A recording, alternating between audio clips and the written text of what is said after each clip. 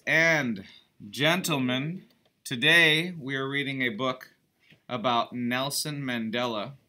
The words and paintings are by Kadir Nelson. So these are actually works of art. They are actually painted works of art. So we're going to learn about this incredible figure in South African history, Nelson Mandela.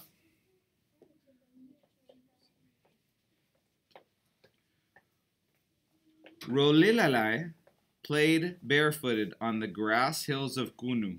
He fought boys with sticks and shot birds with slingshots. The smartest Madiba child of 13. He was the only one chosen for school. His new teacher would not say his Xhosa name. She called him Nelson instead. They didn't call him by his actual name.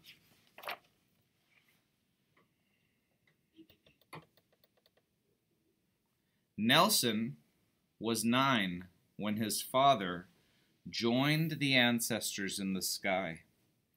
To continue his schooling, Nelson was sent miles away to live with a powerful chief. "Brace yourself, boy." His mother held her tears and said goodbye.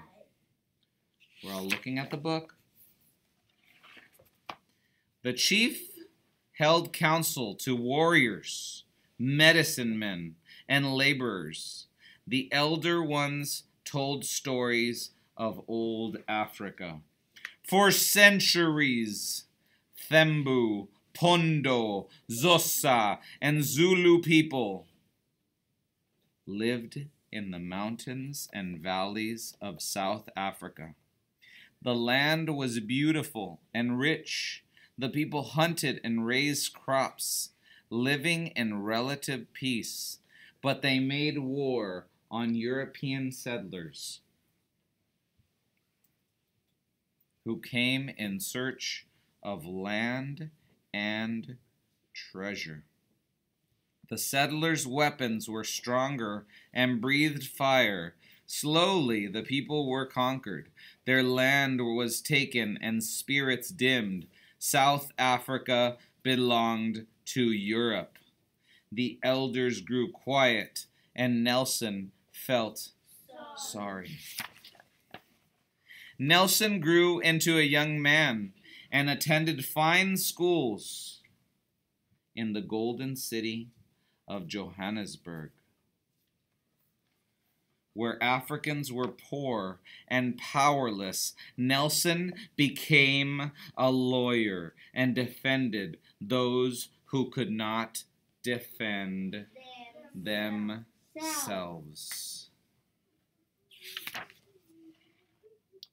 The government grew harsh and created a cruel policy. It split the people in 3: African, Indian, and European. It was called apartheid.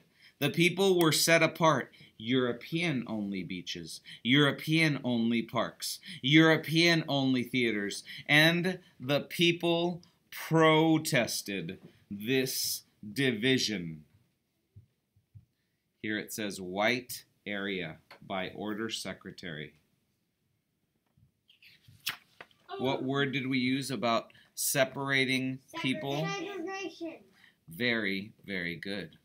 Nelson organized rallies to fight apartheid. "We must win back Africa," he told them. "South Africa is for South Africans." "Amandla," he shouted.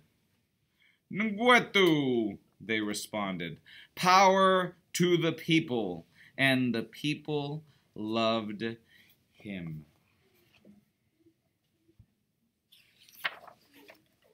Speaking out was against the law, and Nelson was arrested and jailed for a fortnight with 100 men. They danced and sang, calling the ancestors to join the fight for freedom.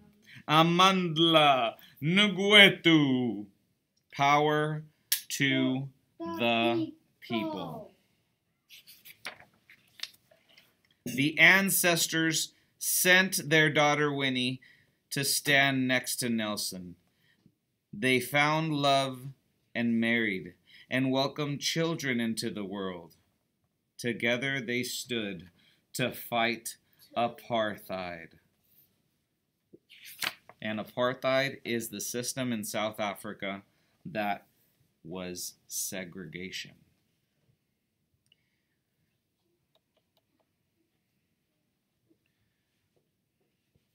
The state vowed to put Nelson in jail, and he went underground. He wore different disguises and lived in the shadows. Empty flats, farmhouses, and bedrooms of friends became Nelson's home, while he organized more rallies and protests.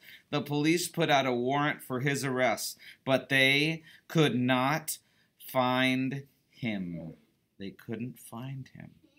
He was very good at hiding. Nelson slipped across the border to visit free nations where black Liberians, Ethiopians, and Moroccans freely conversed with white Europeans and brown Egyptians. They shook hands, a glimpse of freedom for life at home. Nelson returned to South Africa to cleanse his homeland of hate and discrimination. With a vision for peace and harmony, Nelson felt renewed and ready to fight for freedom. But on a drive to town, he was captured, arrested, and taken to jail. The people cried, "Free Mandela! Free Mandela!" Wet paint and posters covered South African walls. But Nelson Mandela remained in prison.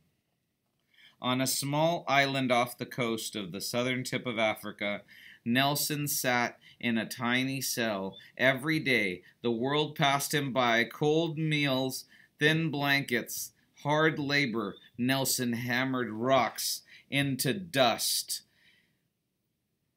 and read, studied, and educated fellow prisoners.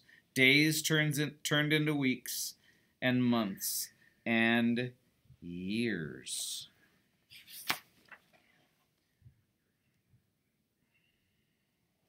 His children grew up. Relatives passed away. South Africa began to fall apart. There were more protests, more rallies, and violence. The people needed a leader. Nelson snuck a message to the people: "I will return."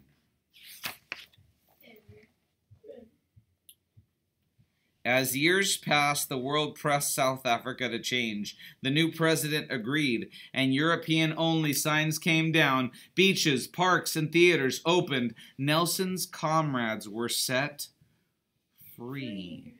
Apartheid was no more. Nelson was an old man.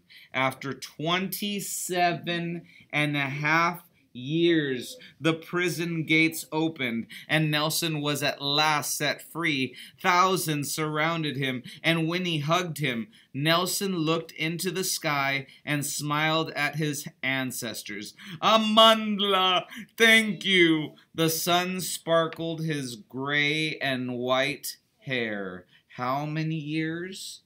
27 and a half years. That is a lot of years. Thank you. Nelson stood proudly with the wind at his back and spoke to a colorful sea of people. "We must not forget our terrible past and build a better future for South Africa. Let us continue to fight for justice and walk the last mile of freedom.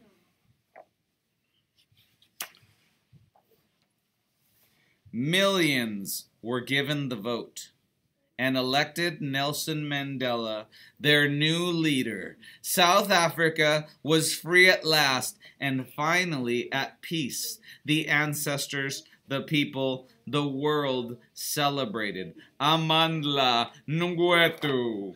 Power to the people.